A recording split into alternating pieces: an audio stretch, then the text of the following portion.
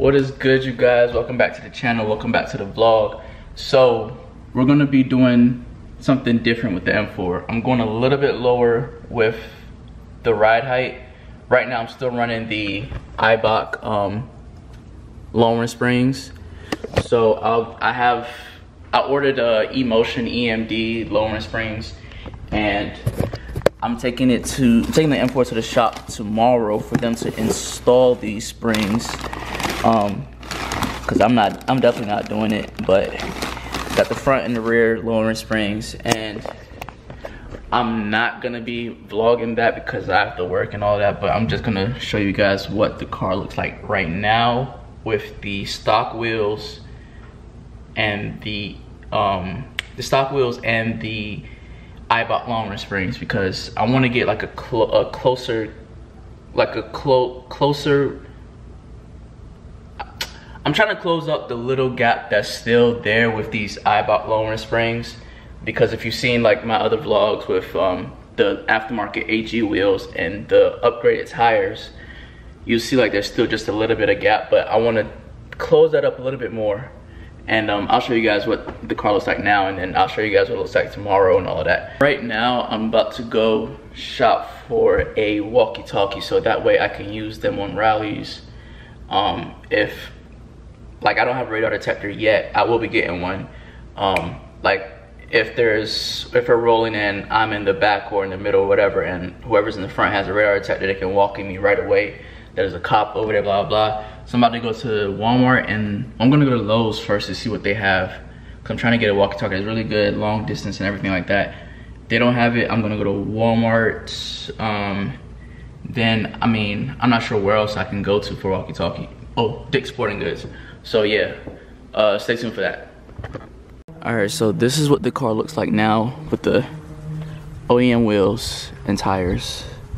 So you see the little gap, you can snug 2 fingers in there comfortably. I mean, I don't have fat fingers, but I think I have normal fingers, skinny fingers. Nah, probably like in between normal and skinny, but 2 fingers in the front, and then going to the back, you can fit the same, but it feels like a little bit tighter back here. But yeah, I want to close out that wheel gap just a little bit more. All right, so I just came back from inside Home Depot, and I got this DeWalt walkie-talkie. This one, I seen another one for $129, I think it was, and it had like 2W, which is like, I guess, a longer range. But this one, I mean, this does enough, because I think this one is about 25 to 30 miles away. So that's good enough, and also it has like all the extra stuff, and I just wanted a good brand and something that's gonna be worth it. And this specific one was $99, so it was like $107.49 after taxes. So I'm gonna try these out, and I mean, obviously it's gonna work, but other than that, I guess stay tuned for the install of the new lowering springs. All right, you guys, we got the new setup, the EMD lowering springs. As you can see, it's definitely lower. Can fit like a finger in there, which was 2 fingers before. And then in the rear, it is a little bit, can't fit 2 fingers in there, can fit 1 finger in there. And like I said, my fingers aren't fat. They're like in the middle, between middle and skinny, so I like the fitment though.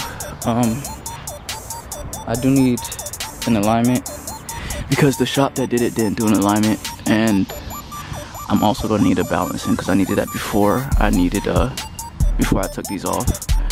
Other than that, I really like the ride height. Like, let's look at it from a distance. Like, it looks way better than what it was before. Like, it's definitely closed up the wheel gap. Now this is the stock wheel, so I want to see how it looks with the aftermarket wheels I'm gonna get. Stay tuned for that also. So don't forget to subscribe, like, share, comment. Tell me guys what you think about the new look, the new stance. I did scrape a little bit. when I was leaving somewhere, but it's alright. I don't really care that much. I'm gonna probably still get something fabricated to be like a splitter underneath this lip, but it definitely looks way better. Looks way better. I love it with these new springs. The shop that did it, they fucked up the adapter. They fucked up my electronic dampening controller thingy connector. So now the shocks are dumb hard. They're crazy hard, so I have to I ordered a new one already, so that'll be here soon. I'll just plug that in, but I'm gonna drop it off tomorrow morning to get an alignment. I'm probably never gonna go back to them, because look at how they just left this right here. Like, come on, man. They did it for a cheap price, but still, you can't do a janky job and want customers to come back to you. Like, I don't even know.